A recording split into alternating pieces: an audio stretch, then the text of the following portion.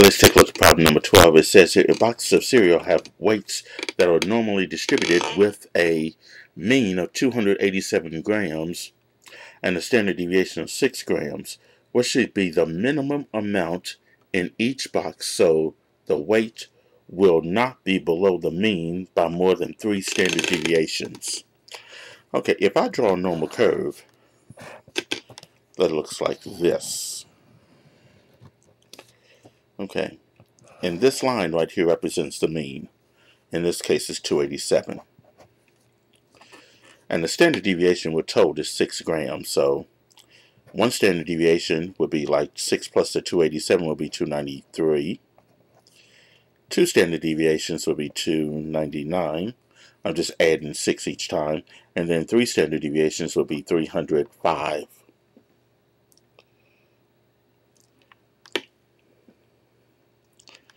Okay. And then on the left side, we subtract 6 from the 287 for one standard deviation below it. It'll be 281.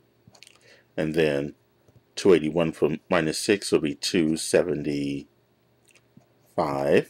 And then 3 standard deviations below it, that'll be 269.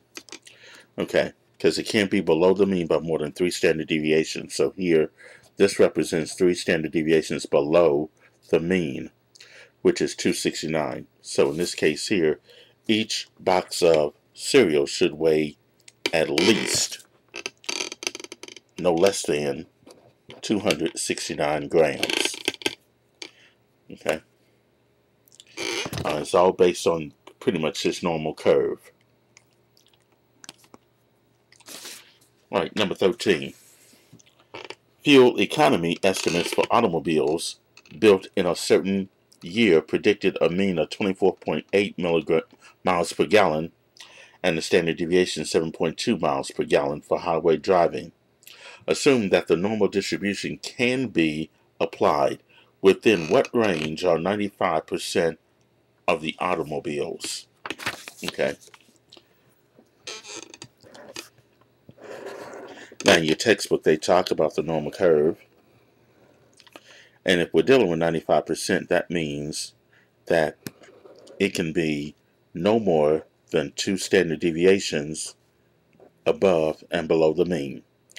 Because 2 standard deviations above and below the mean represent this area of 95%.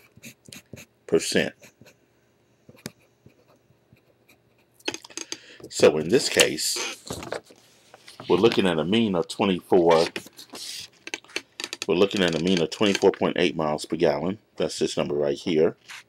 And the standard deviation, of course, is 7.2. So if we add 7.2 to the 24.8, that'd be 32.0. That's one standard deviation above the mean. And add another 7.2 to it, it'll be 39.2. Now, if we subtract 7.2 from 24.8, that would be 17.6. And then subtract another 17.2 from the 17.6, that would be 10.4. So the low end will be 10.4, and the high end is 39.2. So that means, in this particular case, the range for 95% of the automobiles would be from 10.4 miles per gallon to 39.2 miles per gallon.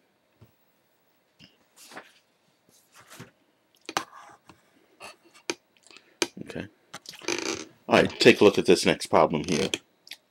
For the following set of numbers, we want to find the mean, the median, and the mode. And this is the set of numbers that we're looking at.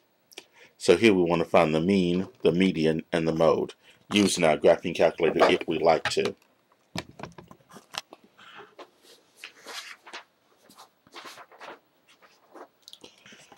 Okay. Let's go to Stat. Press the Stat B button. And that's going to be, in this case here, we want to press number 1 for edit because we're going to be putting in new data values.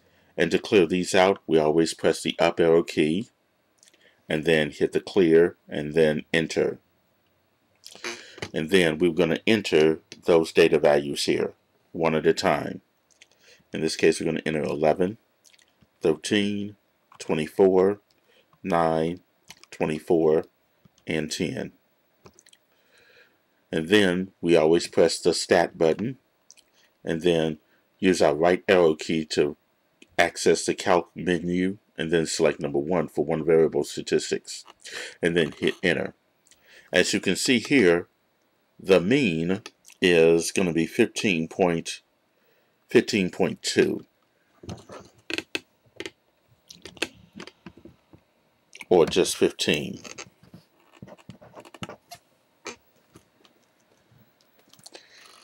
The median, if you hit your down arrow key,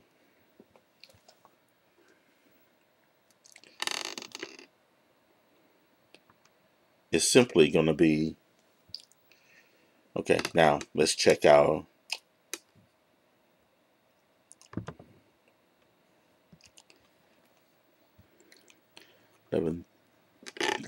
see 11, 13, 24, 9, 24. Well, I left one out. That's 14, and then 10. Okay, so that's going to change everything here, which means that the mean in this case is 15 on the button. The median, hit your down arrow key, is going to be actually 13. And the mode, now you'll have to look at the numbers that occur the most frequently. You may have more than one mode or none. In this case, it's 24. It occurs twice. So the mode in this case is 24. Okay, I left out one of the numbers in the when I type those in. Leave one of those numbers out, you're going to get pretty much going to get a wrong answer. Okay, number 15. Here you're given the data listed below that represents the yield for a regular corn weed, and you want to construct a box plot for that data. Okay. In this case here, we can enter these numbers here, but we don't have to create the box plot because we can look at the high number and the low number, and also look at the upper and the lower quartiles as well as the median. Now in the next video, I'm going to show you how this is going to be done using the TI-83 graphing calculator.